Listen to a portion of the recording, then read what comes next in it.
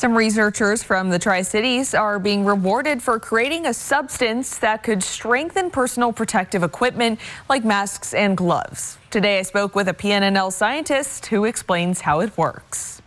For PNNL scientist Curtis Larimer and his team, research started years ago during the Ebola virus outbreak. Now, in the midst of the COVID-19 pandemic, the need for his invention is more relevant than ever. It is a stretchy and super repellent coating. So it was designed to be able to integrate into medical PPE. It can shed water almost perfectly.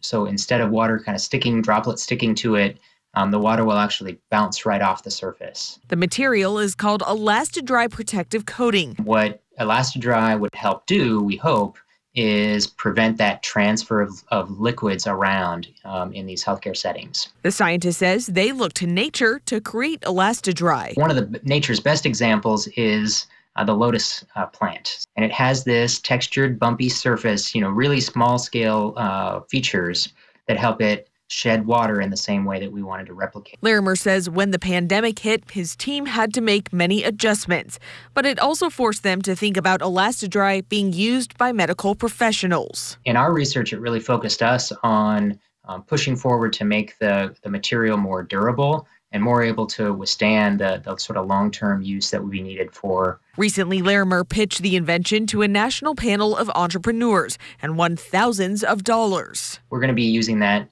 primarily to try to engage commercial partners that would help us produce and then commercialize the technology. Now Larimer hopes companies will pick up Elastidry as a part of PPE design to keep frontline workers safe from infectious diseases.